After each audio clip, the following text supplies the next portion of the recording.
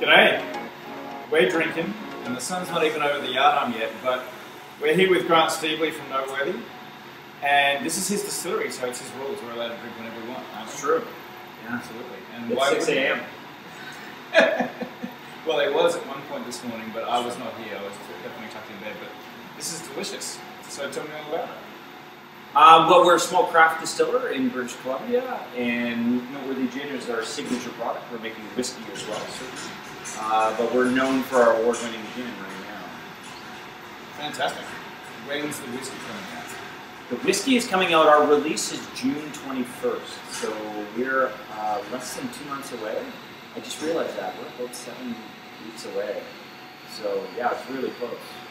So a lot of craft distilleries obviously you need to have some cash flow after you open up. It takes 3 years plus to make whiskey.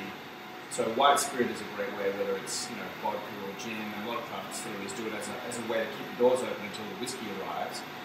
What made you so passionate about crafting an award-winning gin that was unique?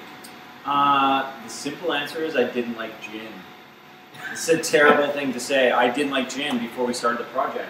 But vodka is, I apologize to the vodka drinkers, truly, but vodka is a soulless liquid that lacks any character or any identity. That's true. It really is. Like, and I always say, if people really love orange juice, now I'm going to be talking, so if people really like orange juice, and you don't want to ruin the flavor of orange juice, you add vodka to it. It doesn't change the orange juice. But it's not a cocktail. It's just orange juice with alcohol. If you want your orange juice to have flavor and character and definition and be a cocktail, you add gin, you add whiskey, you add rum, you add something that's going to add to that cocktail. So for me, gin was something we could make in a short period of time, we could be creative with, put our own signature on it. So for me, I made a gin that would appeal to non-gin drinkers, which was me. And now I certainly appreciate gin in a better way. But, yeah, that's a long answer. So why a cocktail gin, and what is a cocktail gin? So for me, the London Dry styles of gin just didn't hold up really well in a cocktail. So there's some great gins out there. London Dries make great gins. They make great dry martinis. I don't think we make the best dry martini. But we're in a different era now. So we needed a gin that held up to the bold ingredients that we're seeing. So we make a fabulous Negroni with Campari and vermouth. We stand up really well, but there wasn't a lot of cocktail gins that were out there, and we have this cocktail revolution that is happening. So I wanted to make something that was bold and rich and would stand out from the crowd, as opposed to recreating the next London Dry style.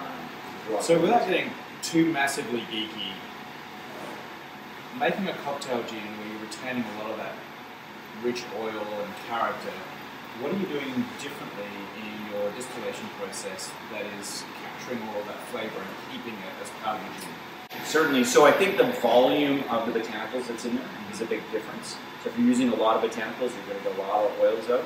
But we do a maceration soak. So we put all our botanicals into the high-proof alcohol, soak it overnight for a minimum of 12 hours, and then we run it through the still in a traditional pot still. So we have a rectification column, but we use a pot still, and that allows us to retain all those essential oils and put them through into the final product. So which gives us that really rich, oily gin. Which is what makes it delicious. Delicious.